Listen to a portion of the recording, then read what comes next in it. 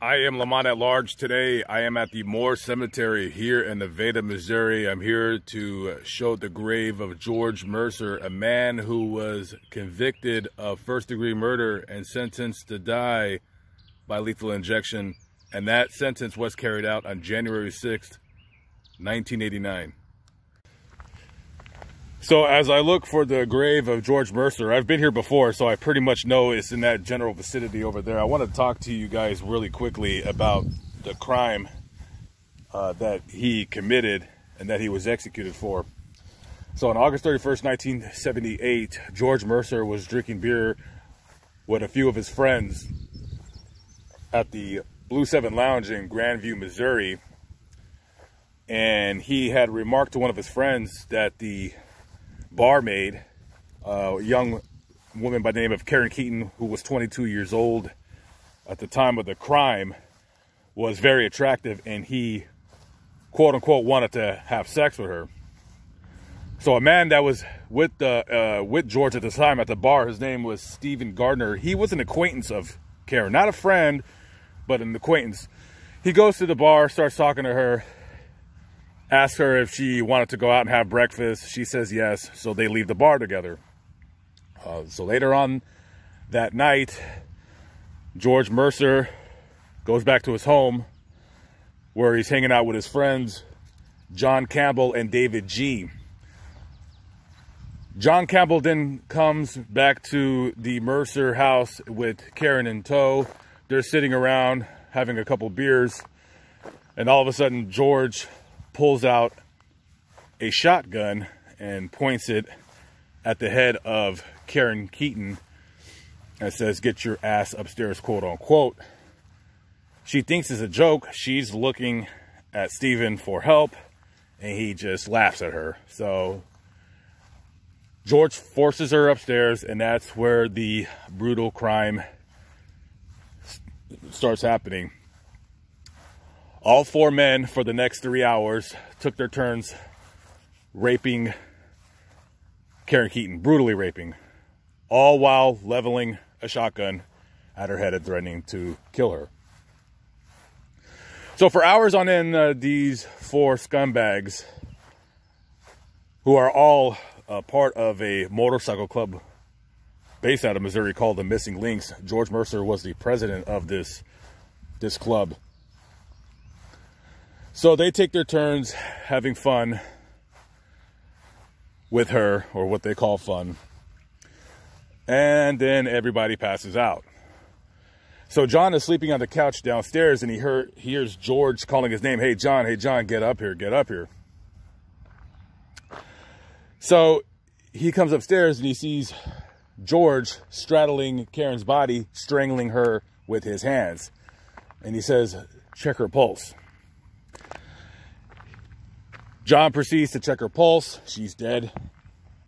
And then he commands John to clean up the room, clean up the excrement that was all over the bed, all over the floor, take all the bedding and throw it in a washer. He proceeds to do that, and then he enlists him in helping dispose of Karen's body. They drive about 15 miles into the middle of nowhere, and George jumps out of the truck, hauls her body out into the side of the road, and then goes ahead and just leaves it. So about 3 or 4 weeks later, the heat is going on. There's a missing girl. No one knows what happened to her. She's all over the news in the Kansas City area and all over Missouri. And Campbell, feeling the heat, feeling the pressure of the inevitable, he contacts the detectives and says, "Okay, we need to talk. I know what happened to her." He tells the detectives the brutal crime that took place. George Mercer, David G., Stephen Gardner, and John Campbell are all arrested and charged with first-degree murder and rape. They all cop pleas, and they all point the finger of blame at George Mercer. Being that he was already out on bail on another rape charge, the prosecuting's office says we need to go with the death penalty on this one because this crime was horrifically brutal. He was tried, convicted of the first-degree murder, and was promptly sentenced to die by lethal injection. And at the time he was sentenced to lethal injection, the state of Missouri had taken away the gas chamber. And he was the first man executed in Missouri since they brought back